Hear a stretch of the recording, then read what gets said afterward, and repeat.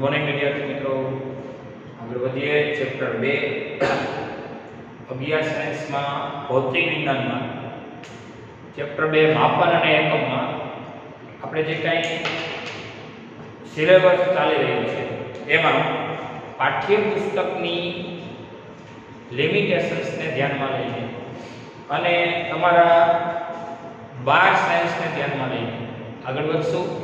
જેમાં ખાસ નેટ લેવલના પ્રશ્નો હશે એ તમને હું હાઇલાઇટ કરતો જઈશ.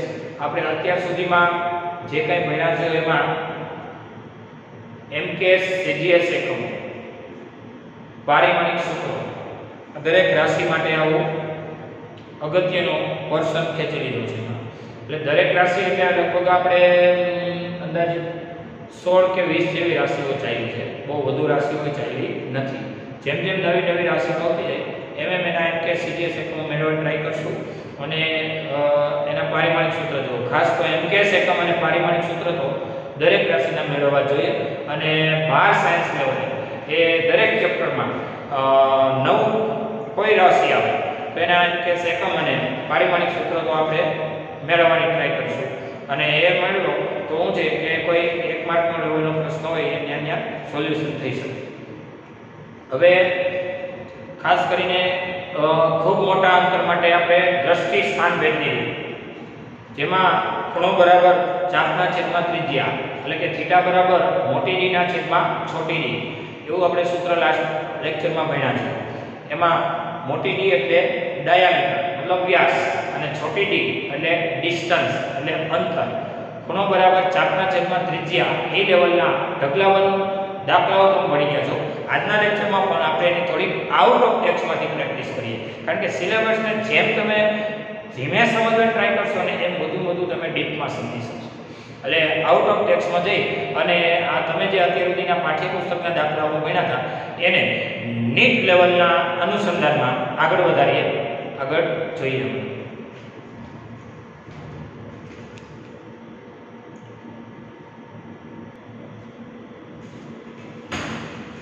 ચલો જો આપણે પાઠ્યપુસ્તક સિવાયના દાખલાઓ જોઈએ. દાખલા નોંધી લેજો, એક્સ્ટ્રા પ્રશ્નના ફોર્મમાં આપું છું. પૃથ્વીના વ્યાસાંતે આવેલા A અને B પરથી એક ગ્રહનું અવલોકન કરવામાં આવે છે.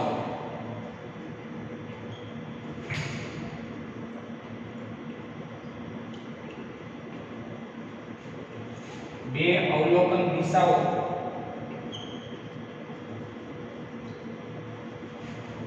વચ્ચેનો કોણ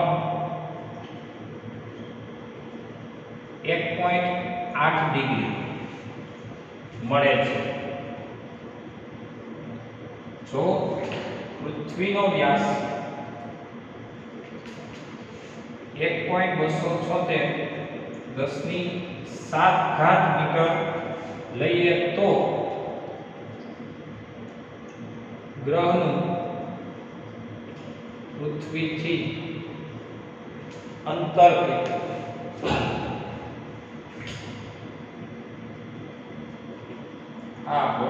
સવાલ.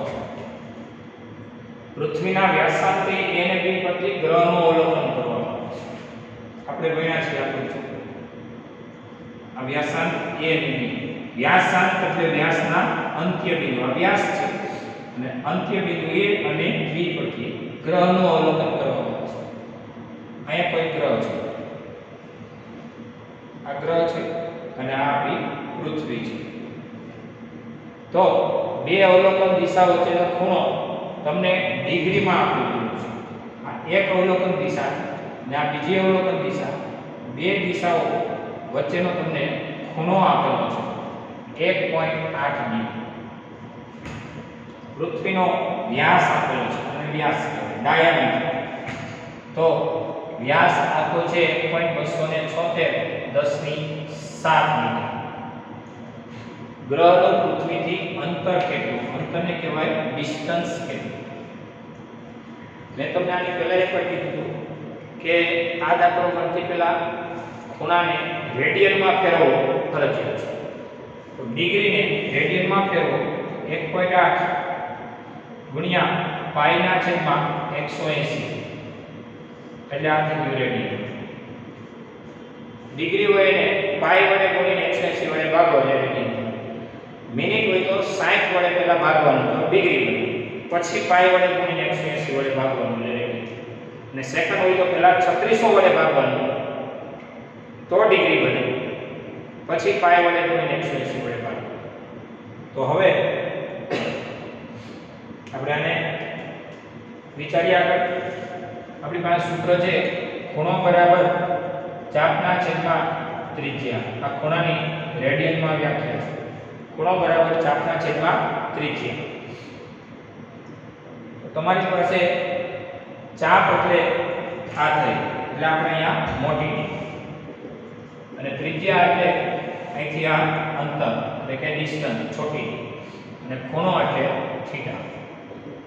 તો પછી છોટી ડી સૂત્રનો કરતા બનશે. આને આમ જવા દો, આને આમ આવવા દો. છોટી ડી બરાબર d/θ. છોટી ડી બરાબર મોટી ડી નું મૂલ્ય કેટલું છે? 1.274 10 ની 7 ના છે. થીટા નું મૂલ્ય કેટલું છે? તો કે આ રેડિયન 1.8 ગુણ્યા પાઈ, પાઈ એટલે 3.14 છેદમાં 180.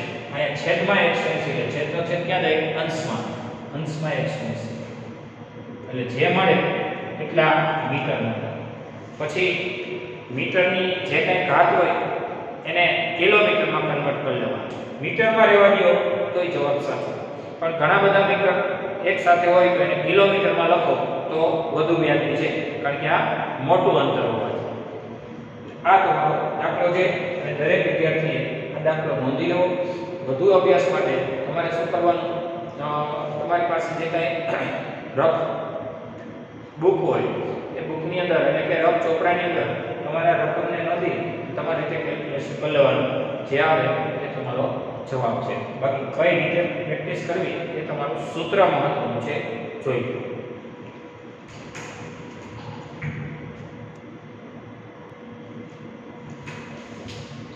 ચલો નેક્સ્ટ એક્સ્ટ્રા ક્વેશ્ચન 2. સૂર્યનું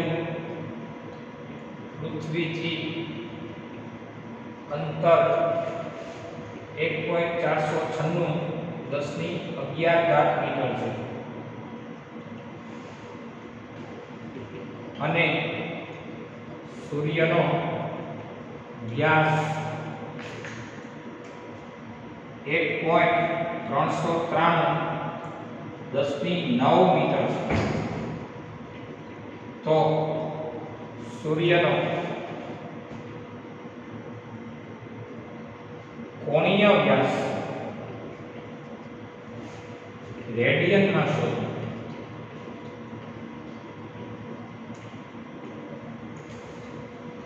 તો મિત્રો તમને સૂર્યનું પૃથ્વીથી અંતર આપેલું છે.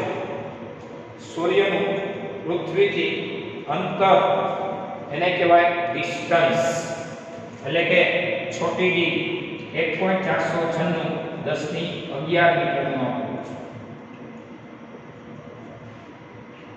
સૂર્યનો વ્યાસ આપેલો છે. વ્યાસ એટલે ડાયામીટર, મોટી ડી 1.393 10 ની 9 મીટર. સૂર્યનો કોણીય વ્યાસ એટલે થીટા મેળવો. તો ખૂણો બરાબર ચાપના છેદમાં ત્રિજ્યા. આપણને છે રેડિયનમાં જ ગણતરી કમ્પ્લીટ કરી પછી કેલ્સી મારી છે. જનરલ ડિગ્રી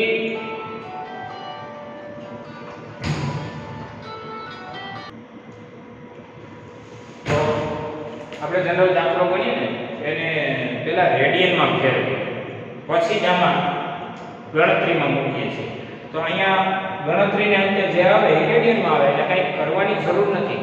બાકી તમને ડિગ્રીમાંથી રેડિયનમાં રેડિયનમાંથી ડિગ્રીમાં બેમાં ફેરવતા આવડવા જોઈએ. એ આપણી પાસે સૂત્ર છે કે ભાઈ 1 ડિગ્રી એટલે પાઈ વડે ગુણીને 180 વડે ભાગવાનું એટલે રેડિયન. આ એક સૂત્ર છે, રાઈટ?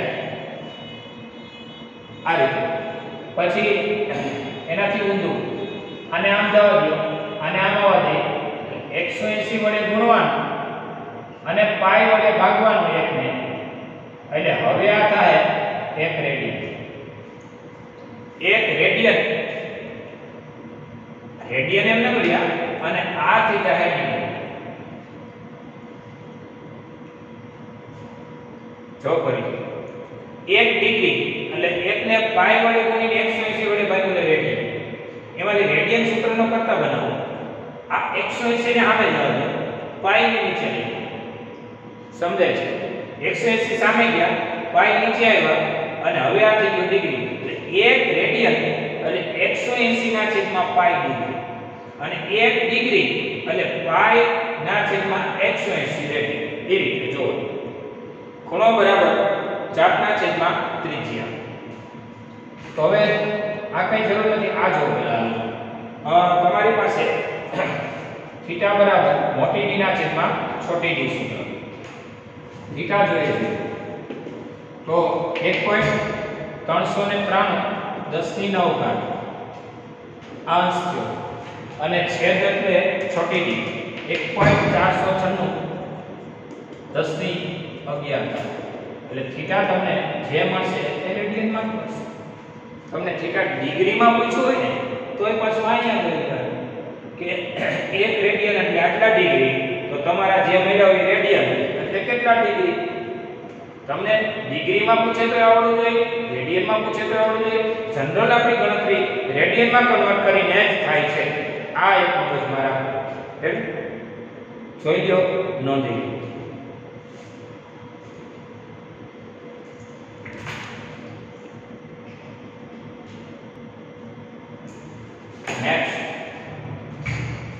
એક્સ્ટ્રા ક્વેશ્ચન ત્રીજો. અર્ધગોળાએ તેના કેન્દ્ર આગળ અથવા તો કેન્દ્ર પર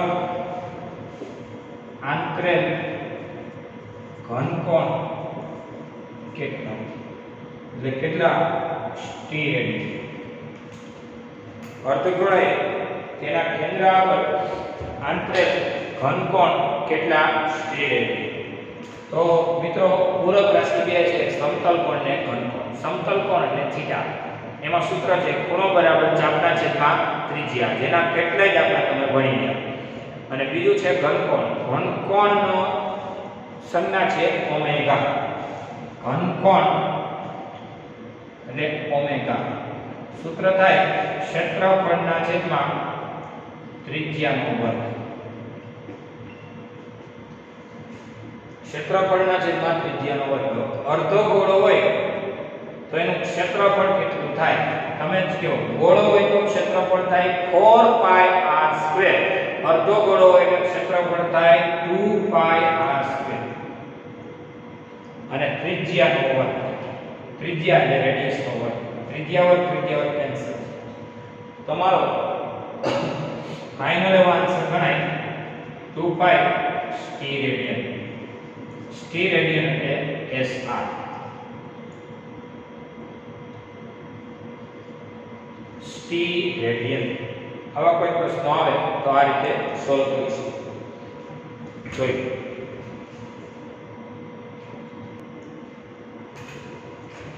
ચલો ત્યારબાદ એક્સ્ટ્રા ક્વેશ્ચનમાં આગળ વધીએ.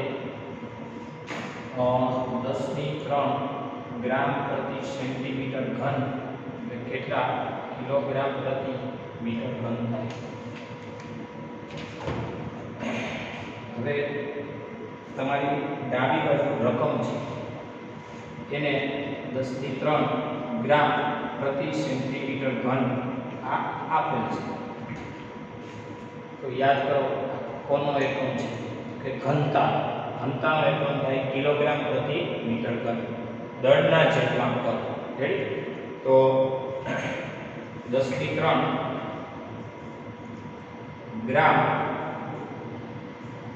ના કિલોગ્રામ કેટલા? તો ગ્રામ એટલે 10 ની -3 કિલોગ્રામ. 1 કિલોગ્રામ હોય તો 10 ની 3 ગ્રામ થાય અને ગ્રામ હોય તો 10 ની -3 કિલોગ્રામ થાય. એટલે ગ્રામ ના આપણે કિલોગ્રામ કહીએ. ગ્રામ એટલે 10 ની -3 કિલોગ્રામ.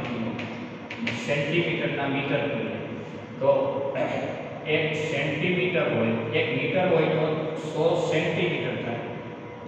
અને બીજું 1 સેન્ટીમીટર હોય તો 10 ની -2 મીટર થાય. આ આપણે જાણીએ છીએ સારી કિલોગ્રામના ગ્રામની ખબર છે તમને, અને ગ્રામના કિલોગ્રામ, મીટરના સેન્ટીમીટર, સેન્ટીમીટરના મીટર એકમમાં છે.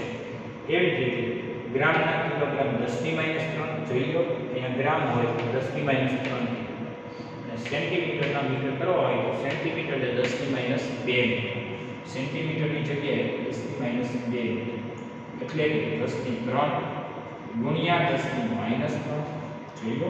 કિલોગ્રામની 1 ઘાત, ખાલી કિલોગ્રામ લખો તો ચાલે, ના છેદમાં 2 તેરી 6 ઘાત અને મીટરની 3 ઘાત.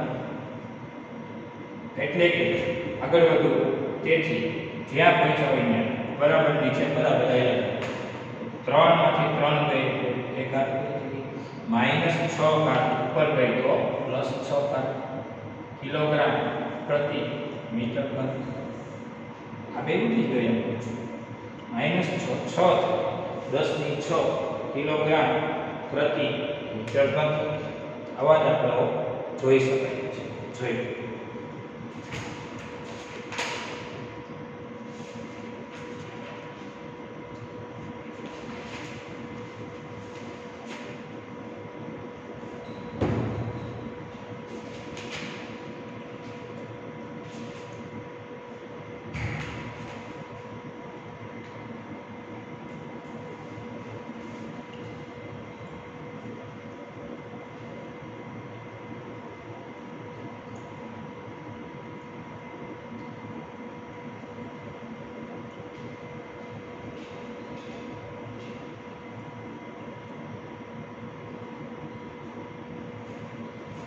ચલો ત્યાર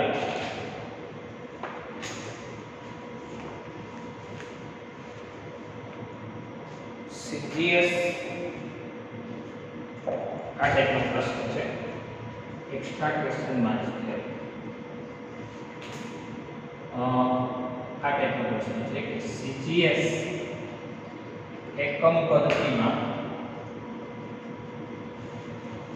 લાકડાની ઘનતા 0.5 ગ્રામ પ્રતિ cc છે. cc એટલે સેન્ટીમીટર ક્યુબ, ક્યુબ એટલે ઘન, સ્ક્વેર એટલે વર્ગ, સેન્ટીમીટર ક્યુબ એટલે cc. તો MKS એકમ પદ્ધતિમાં તેનું મૂલ્ય શું? આપણો સવાલ જોઈએ. લાકડાની ઘનતા આપેલી છે કેટલી? 0.5. એટલે ઘનતાને કહેવાય મૂલ્ય છે 0.5. એકમ છે ગ્રામ પ્રતિ cc. cc એટલે સેન્ટીમીટર ક્યુબ. સેન્ટીમીટર ક્યુબ એટલે કે સેન્ટીમીટરનો ઘન, ક્યુબ એટલે ઘન. આને MKS માં કન્વર્ટ કરવા છે તો રો બરાબર 0.5 ગ્રામ CGS માં છે. ગ્રામ CGS એકમ છે, એને MKS માં ફેરવો, કિલોગ્રામ કરવા પડે, સેન્ટીમીટર ને મીટર કરવા પડે. ગ્રામના કિલોગ્રામ થાય 10 ની -3 જાય છે, અને સેન્ટીમીટરના મીટર થાય 10 ની -2. તો હવે રો બરાબર 0.5 એને ગુણ્યા 10⁻³ ના છેદમાં 2 તેરી કેટલી થાય 6 ઘાત 2 તેરી 6 ઘાત અહીંયા કિલોગ્રામ પ્રતિ મીટર ઘન તો રો બરાબર હવે 0.5 એને ગુણ્યા -6 માંથી 3 ગઈ તો 3 ઘાત વહી ગઈ -6 માંથી 3 ગઈ તો 3 વહી ગઈ 0.5 એટલે 5 ના છેદમાં 10 એક બિંદુ કેન્સલ થયું તો 5 ગુણ્યા 100 વહી ગઈ એટલે 500 કિલોગ્રામ પ્રતિ મીટર ઘન આ તમારો સાચો જવાબ છે જોઈ લો અને નોંધી લો આવા ગમે તેટલા અને ગમે તેવા પ્રશ્નો હોય તમે આરામથી સોલ્વ કરી શકશો 9મા 10મા કરતાંય તમારું 11-12 સાયન્સ ઈઝી છે જોઈએ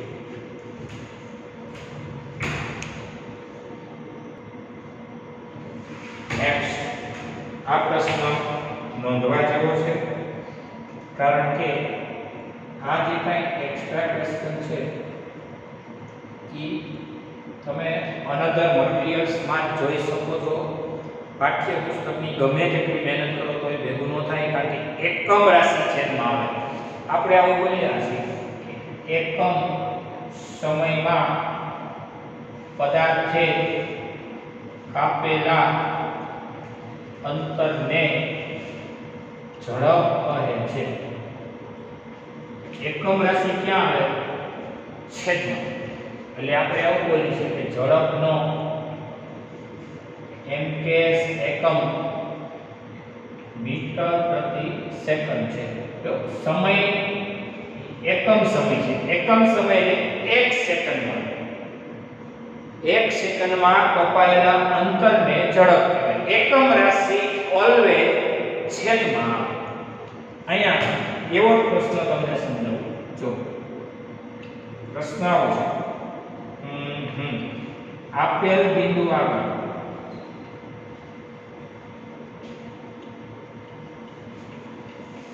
એકમ ક્ષેત્રફળ દીઠ એકમ સમયમાં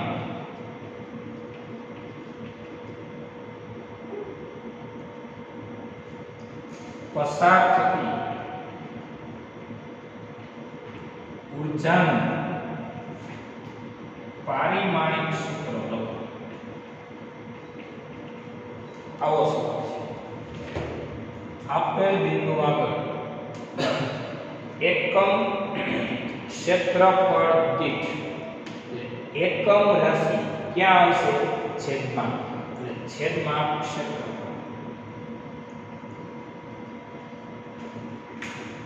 એકમ સમયમાં સમય છે હું પસાર થાય છે ઊર્જા અંશ ખરેખર એકમ ક્ષેત્રફળમાંથી એકમ સમયમાં પસાર થતી ઊર્જા હોય ને એનું બીજું નામ કહેવાય તીવ્રતા કહેવાય શું કહેવાય ને તીવ્રતા ઇન્ટેન્સિટી જેની સંજ્ઞા છે તીવ્રતાને કહેવાય આઈ જ્યોતિ ફ્લક્સ અથવા જ્યોતિ તીવ્રતા જેનો એકમ આપણે કેન્ડેલા બોલીએ છીએ 12 સાયન્સ લેવલનો ઉચ્ચ અભ્યાસ થશે હાલમાં તો તીવ્રતા એટલે એકમ ક્ષેત્રફળમાંથી એકમ સમયમાં પસાર થતી ઊર્જા આ પ્રશ્ન છે એ મેં સમજાવ્યો ઊર્જાને કહેવાય એનર્જી ક્ષેત્રફળને કહેવાય એરિયા અને સમયને કહેવાય ટાઈમ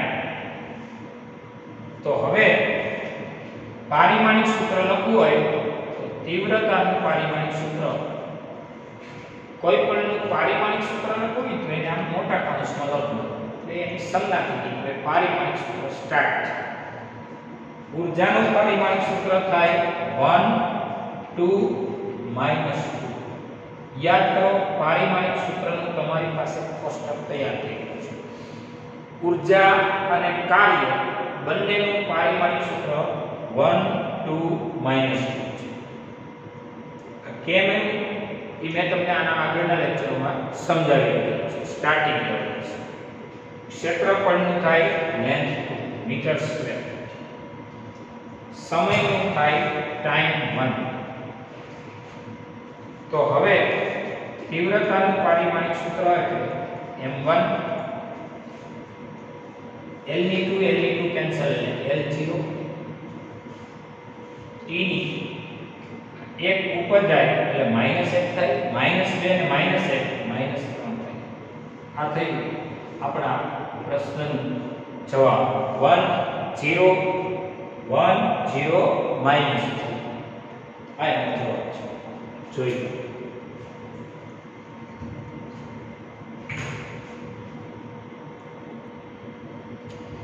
અગત્યનો પ્રશ્ન છે, નોંધો. જો 1 ગ્રામ ઇન્ટુ સેન્ટીમીટર પ્રતિ સેકન્ડ બરાબર x ન્યૂટન ઇન્ટુ સેકન્ડ હોય તો x બરાબર કેટલું? આવો આપણો પ્રશ્ન છે. x નું મૂલ્ય આપો. તો હવે 1 ગ્રામ અહીંયા જો ગ્રામ ઇન્ટુ સેન્ટીમીટર પ્રતિ સેકન્ડ, એટલે સેકન્ડ ક્યાં થશે? છેદ બરાબર x, એટલે x એ અજ્ઞાત છે. x y z abc ગમે તે હોય, x કોઈ ભૌતિક રાશિ નથી. અહીંયા અજ્ઞાત એવું x નું મૂલ્ય તમારે મેળવવું છે. ન્યૂટન એટલે કિલોગ્રામ ઇન્ટુ મીટર પ્રતિ સેકન્ડ છે. ન્યૂટન એ બળનો એકમ છે, તમે સારી રીતે જાણો છો. બળનો એકમ ન્યૂટન છે અથવા કિલોગ્રામ ઇન્ટુ મીટર પ્રતિ સેકન્ડ સ્ક્વેર પણ છે. Into second, newton into second. Newton એટલે કિલોગ્રામ ઇન્ટુ મીટર પ્રતિ સેકન્ડ સ્ક્વેર અને ઇન્ટુ સેકન્ડ. તો હવે એક સેકન્ડ કેન્સલ. તો 1 ગ્રામ ઇન્ટુ સેન્ટીમીટર પ્રતિ સેકન્ડ બરાબર x. હવે તમારે x જ જોઈએ છે એટલે બંને બાજુ ઉડાડવા છે. તો કિલોગ્રામના ગ્રામ કરો એટલે 10 ની 3 ગ્રામ થાય. મીટરના સેન્ટીમીટર 10 ની 2 સેન્ટીમીટર. સમજાય છે? અને પ્રતિ સેકન્ડ બચે છે. તો 1 ગ્રામ ઇન્ટુ સેન્ટીમીટર પ્રતિ સેકન્ડ ઇઝ ઇક્વલ x ગુણ્યા 10 ની 5 3 ને 2 5 વધે છે ગ્રામ સેન્ટીમીટર પ્રતિ સેકન્ડ. ગ્રામ ઇન્ટુ સેન્ટીમીટર પ્રતિ સેકન્ડ વધે છે. તો બંને બાજુ ગ્રામ સેન્ટીમીટર ને સેકન્ડ કેન્સલ. તો શું રહ્યું? તો કે x ને સૂત્રનો કરતા નથી. 10 ની 5 અહીંયા છેદમાં આવશે. 1 ના છેદમાં 10 ની 5. ફાઇનલ x બરાબર 1 ગુણ્યા 10 ની -5. x બરાબર 1 ગુણ્યા 10 ની -5. આ તમારો જવાબ છે. હવે બીજી રીતે તમે એને કન્વર્ટેશન આપો ને તો આ દાખલો બીજી રીતે થાય. બતાવો આ દાખલા માટે બીજી શું કરીશ? તો આ ગ્રામ ને સેન્ટીમીટર ને સેકન્ડ છે ને એને કિલોગ્રામ મીટર પ્રતિ સેકન્ડ માં ફેરવી નાખીશ. જવાબ એ મને રહે. ચેક કરી જો 1 ગ્રામ સેન્ટીમીટર પ્રતિ સેકન્ડ રકમ છે જો બરાબર x. ન્યૂટન એટલે કોણ? કિલોગ્રામ ઇન્ટુ મીટર પ્રતિ second square into second. Newton એટલે કિલોગ્રામ ઇન્ટુ મીટર પ્રતિ સેકન્ડ સ્ક્વેર ઇન્ટુ સેકન્ડ. ભલે સેકન્ડ કેન્સલ થાય. હવે ગ્રામના કિલોગ્રામ કેટલા? તો કે ગ્રામ એટલે 10 ની -3 કિલોગ્રામ. ગ્રામના કિલોગ્રામ લખ્યા છે.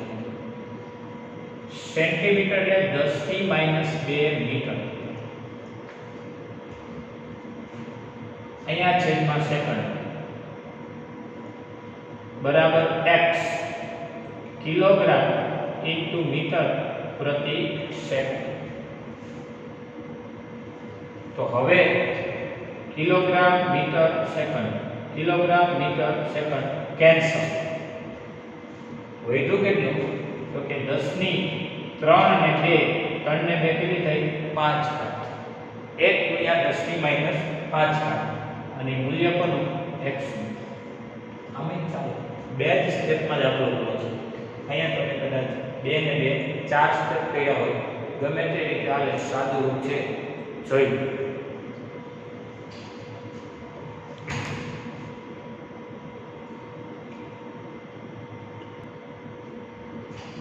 જો 1 માઇક્રોમીટર છેદમાં 1 ફેમ્ટોમીટર બરાબર છે. આવો આપણો સવાલ છે. તો 1 માઇક્રોમીટર છેદમાં 1 ફેમ્ટોમીટર. માઇક્રો એટલે 10 ની -6 મીટર અને ફેમ્ટો અથવા ફર્મી જેને કે 10 ની -15 મીટર. 10 ની -6 મીટર માઇક્રો અને આ 10 ની -15 મીટર. મીટર કેન્સલ થાય. -15 ઉપર જાય, 15 માંથી 6 જાય તો 9 થાય. અને માઇક્રોમીટર છેદમાં ફેમ્ટોમીટર આ ગુણોત્તર 10 ની 9. આપણે એક્સાપેટા Terra giga mega kilo hecto deca ડેસી સેન્ટી મિલી માઇક્રો નેનો પાઇકો ફેમ્ટો ને એટો. એ જે તમારું કોષ્ટક છે ને એ પાઠ્ય પુસ્તકમાં તમારી પેજ નંબર પાઠ્ય પુસ્તકના page number 1 minute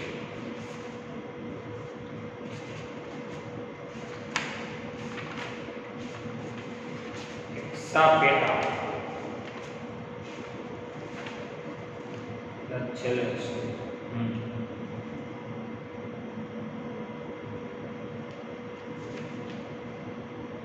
ready. Page number 202 page number 202 પછીનું એટલે 203 અહીંયા ત્યાં બધું આપેલું છે. એક્સા પેટા Terra giga mega kilo hecto deca. ત્યાર પછી ડેસી સેન્ટી મિલી માઇક્રો નેનો પાઇકો ફેમ્ટો અને આ બધા એના પ્રતીક કહેવાય. પૂર્વગુણ નામ છે હેક્સા. એનો પૂર્વક છે. પછી એનો સિમ્બોલ એટલે કે એની સંજ્ઞા કેપિટલ ઈ છે હેક્સા. પછી પૂર્વક તરીકે પેટા ટેરા ગીગા મેગા સ્મોલ કે હોય તો કિલો, સ્મોલ h હોય ને હેક્ટો અને કહેવાય ડેકા. ત્યાર પછી ડેસી સેન્ટી મિલી માઇક્રો નેનો પાઇકો ફેમ્ટો અને આ રીતે તમે જોઈ શકો છો કોષ્ટક. પછી એક્સા અહીંથી તમારો ડેકા છે ને ડેકા ત્યાંથી સ્ટાર્ટ કરવાનું. ડેકા એટલે 10, આઈ 10 ની 2, કિલો એટલે 10 ની 3, એવું તો આપણને મગજમાં હોય. કિલોગ્રામ 10 ની 3 ગ્રામ, કિલોમીટર 10 ની 3 મીટર, કિલો. પછી મેગા, ગીગા 10 ની 1 2 3, પછી 3 6 3 9 3 4 12 3 5 15 3 6 18, 3 નો ગણ્યો. એ જ સિક્વન્સ ની છે. એક કાઢ છે ને એટલે અહીંયા માઈનસ એક કાઢ, પછી માઈનસ 2, પછી માઈનસ 3, 1 2 ને 3, અહીંયા માઈનસ 1 માઈનસ 2 માઈનસ 3, પછી 3 દુ 6, 3 તેરી 9, 3 ચોક 12, 3 પંચા 15 અને 3 છ 18. આમાંથી જેટલા બનાવવાની લાઈન સીક્યુ બને. તમને કે માઇક્રો જેટમાં ફેમટો, તો માઇક્રો અહીંથી બદલી લીધો જો, માઇક્રો 10 ની -6 માઇક્રો, અને ફેમટો એટલે 10 ની -15, મીટર મીટર ઉડાડી દીધા, -15 + 15, 15 માં 6 દે 9. પછી તમને ગમે તેવા આપે, આના છેદમાં આપે, આના છેદમાં આપે, કોના છેદમાં ઓલો આપે, કોના છેદમાં ઓલો. પછી આમાં તમને કન્વર્ટેશન આવી જાય કે 1 મિલીમીટર એટલે કેટલા કિલોમીટર થાય. આવો ક્યાંય પ્રશ્ન આવે કે 1 કિલોમીટર એટલે કેટલા મિલીમીટર, તમને કાંઈ ખબર ન હોય કેમ સોલ્વ કરવું, તો એ 1 કિલો એટલે 10 ની 3 થવી જોઈએ. એટલે તમારે આટલું જ કરવાનું કે કિલોમીટર છેદમાં મિલીમીટર. આ ગુણોત્તર તમને લેવલમાં લઈ આવશે. કિલો એટલે 10 ની 3 મીટર, એવું મનમાં બોલો. અને થાય છે મનમાં બોલો કે એમને બોલો ભાઈ. કિલો એટલે 10 ની 3 મીટર, અને મિલી એટલે 10 ની -3 મીટર. મિલી એટલે 10 ની -3 મીટર. મીટર ભલે મૂકે -3 + 3 છે, 3 ને 3 6. તો હવે શું થયું એ ચેક કરો. હવે આમ થયું કે 1 કિલોમીટર ના છેદમાં 1 મિલીમીટર એટલે 10 ની 6 હોય. એટલે કે તમે આવું લખી શકો 1 કિલોમીટર બરાબર 10 ની 6 મિલીમીટર. આ મિલીમીટર સામે લઈ જાય એટલે ભાગાકારમાં હોય ક્યાં જાય, ગુણાકારમાં. 1 કિલોમીટર એટલે 10 ની 6 મિલીમીટર. એટલે આપણો જવાબ જ આવી ગયો. કિલોમીટર એટલે કેટલા મિલીમીટર? જવાબ આવે 10 ની 6 મિલીમીટર. પછી કિલોમીટરના મિલીમીટર ને મિલીમીટરના નેનોમીટર ને નેનોમીટરના સેન્ટીમીટર ને 1 સેન્ટીમીટર એ કેટલા મેગામીટર ને મેગા કિલો, બધા જેને જેમ પૂછવું એને આમ પૂછી લે. તમારે એનો ગુણોત્તર લઈ લેવાનો, પછી એમ ઈચકો ખોડાઈ દેવાનો, આટલે આટલું જે જોતું હોય ને આમ થઈ. આપણે એમ બોલતા આટલા MB નું કાર્ડ છે ને આટલા GB નું છે. GB એટલા આ ગીગાબાઈટ. MB હોય તો મેગા. એટલે MB કરતા GB વધી જાય. જો 10 ની 6 કરતા 10 ની 9 મોટી થાય. 10 ની 6 એટલે એકડા પાછળ 6 મીડા. 10 ની 9 હોય તો એકડા પાછળ 9 મીડા. એટલે GB MB ની પછી આ મેગા ગીગા બધા ઓરડા ના કોઈ ભાઈ. તમે આ ગ્રીક મૂળાક્ષરો તમે જુઓ છો પેજ નંબર 203 માં. આ બધા જો ની alpha beta gamma delta theta epsilon ને નેનો પેલો ઈટા પાઈ આ બધું બધા ગ્રીક મૂળાક્ષરો. તો પછી ગ્રીક આલ્ફાબેટ છે, આપણા સિલેબસમાં છે, આપણે ભણવાની છે. આ વાત તમારી હતી જોઈ.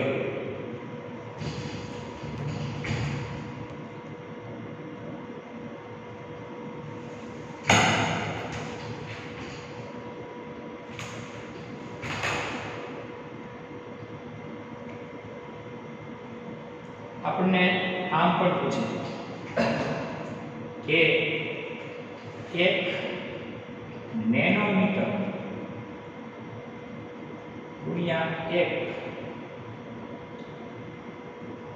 ગીગામીટર બરાબર કેટલું?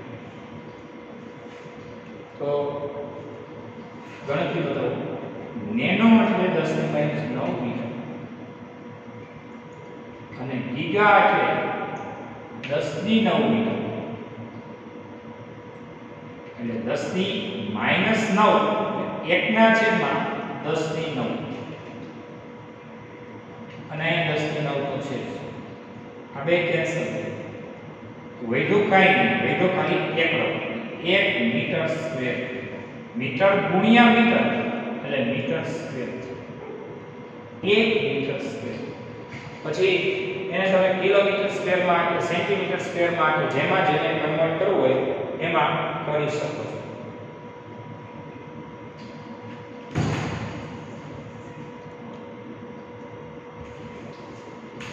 બસ આ તૈયારી કન્ટિન્યુ રાખો અને જોઈ લો. અહીંયા આપણું લેક્ચર પૂરું થાય છે. જોઈ લો.